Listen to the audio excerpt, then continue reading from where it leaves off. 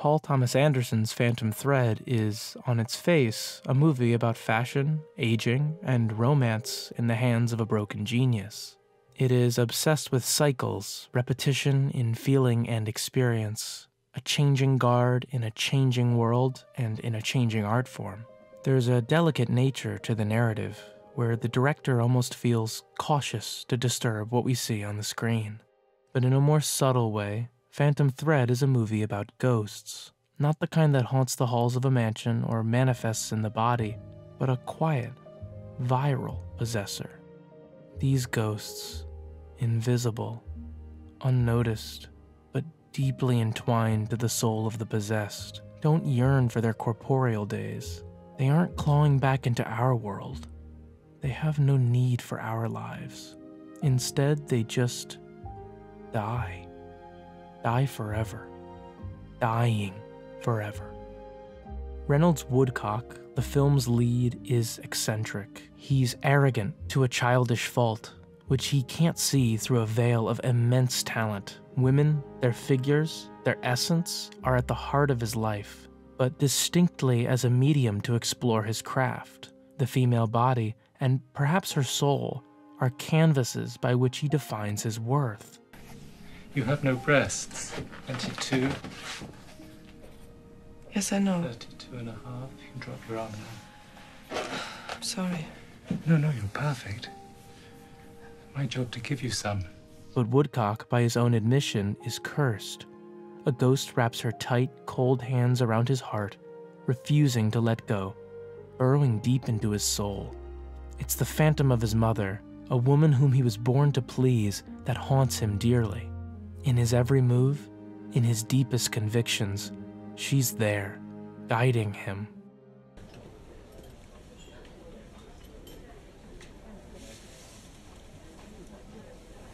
I have an unsettled feeling based on nothing I can put my finger on. Just butterflies. I've been having the strongest memories of Mama lately. Coming to me in my dreams. Smelling her scent. The strongest sense that she's near us. Reaching out towards us. Very much hope that she saw the dress tonight. His relationship to his sister is a perverse solution to this pain, a physical manifestation of the ethereal grasp. Woodcock has constructed his life in a way to hide from his demon. The aforementioned relationship with his sister reflects what he can no longer have with his mother, and, through his art, he can assume the role of a controlling entity. He dresses the rich, the royal, the adored. Only by his hand can they truly achieve beauty, something they so desperately crave. In this way, Woodcock gives others a sense of helplessness, the same one he carries along with him. A charm in his breast, a piece of his mother's hair, gives him a false sense of control over the specter. He sews the suit. He locks her in the fabric. For a moment, she's under his spell. A phrase in his artistic speech. Where's yours? Your mother? She's here in the canvas.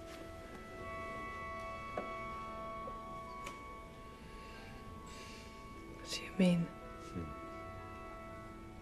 You can sew almost anything into the canvas of a coat. Secrets. Coins, words, little messages. When I was a boy, I started to hide things in the linings of the garments. Things that only I knew were there. And over my breast, I have a lock of my mother's hair to keep her close to me always. She was quite a remarkable woman. She taught me my trade, so I tried to never be without her. When Woodcock was a child, he designed his mother's second wedding dress. He was given a chance, almost by God, to capture her beauty in fabric, to translate emotions into art, an appreciation felt only in the soul and unrealized with words, humanized a true love. For a moment, he controlled the obsession, what she wore how people saw her, what made her everything he adored, was his. He made the world approve of her so she would approve of him. In this moment, he made her. She was his canvas. Woodcock's futile attempt to conquer these feelings, to restrain his desire, would silently continue haunting him for the rest of his life. Like an apparition, a cruel, evil trick, the dress itself disappears. The one grounding entity in this obsessive relationship is no longer his. Just as his mother would pass and leave him alone in the sorrow, so too would the manifestation of their love. And where's the dress now? I have no idea what happened to it. No idea. Most probably turned to ashes by now. Fallen to pieces.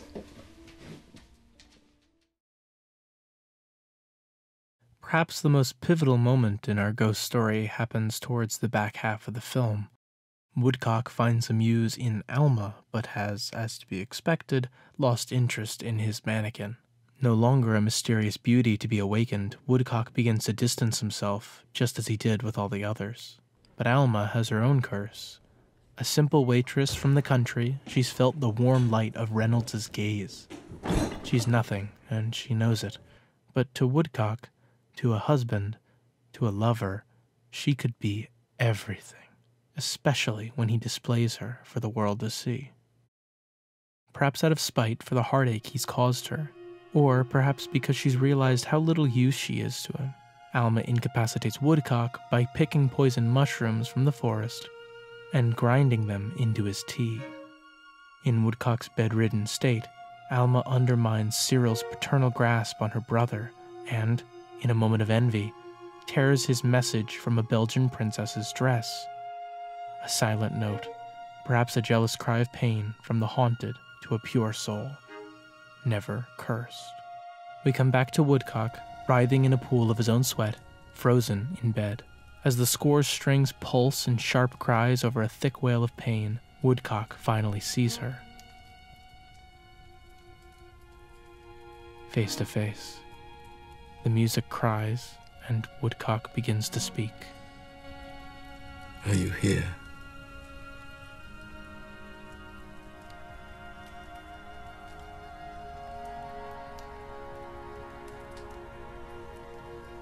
Are you always here?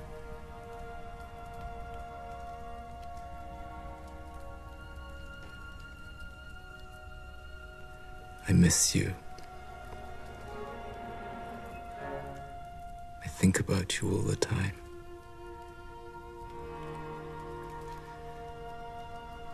I hear your voice say my name when I dream.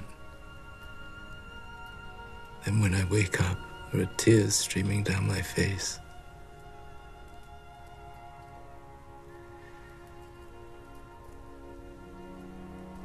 I just miss you. It's as simple as that.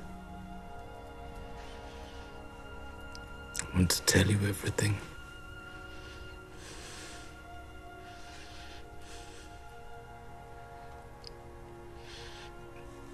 I don't understand what you're saying. I can't hear your voice.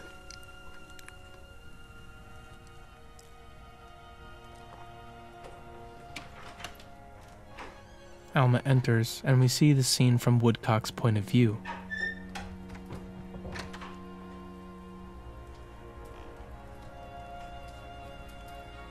His eyes follow her across the room, passing in front of the apparition that haunted him so deeply.